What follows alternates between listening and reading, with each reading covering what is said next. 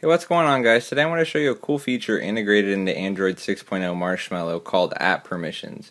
So first I'm going to show you how to access it, and then I'm going to explain what it is. So go ahead and open up your Settings app, go ahead and go to Apps, click this little gear icon on the top right, click App Permissions, and this is going to bring you to a large menu. Now what this is as the title suggests, it's a little almost kind of panel, I guess you could say, kind of like a privacy panel that lets you choose what data apps have access to. So as you can see right here, this is you'll have a list of all your apps. You'll have a list of everything it's requesting.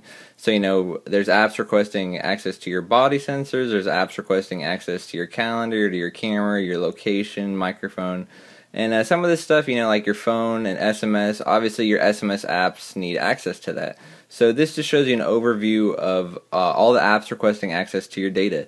And this is actually really cool because this allows you to turn on and off some of the stuff that's completely unnecessary. And Google has actually left their own services in here. So you can actually stop Google from tracking your data and turn those options off. So I'm going to go ahead and show you guys how to do that. So as you can see, there are certain apps requesting my camera, my contacts, my location. As you can see, I have 31 apps requesting access to my contacts, and I'm only allowing 10. So I'm going to go ahead and show you this just with the location because it's easiest.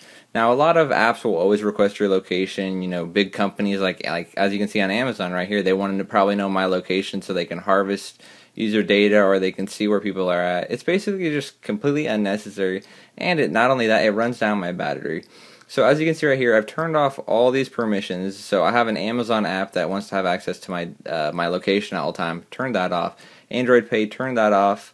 CA Justice, that's an ACLU app. I've turned that off. I've basically turned off all these apps so that they don't need access to any of my data. The only apps I've left on are things that will only temporarily ask location. Like I'll leave location permission on sometimes for GPS or for other apps that Google requires. Sometimes you need it for Google Play services or for the Google app.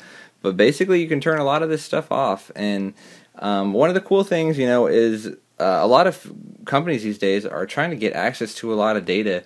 Sometimes you may download a flashlight app and that little panel pops up and Google will say this is requesting access to your camera, to your contacts. And it's like, if you have a flashlight app, why would it need access to any of that kind of data?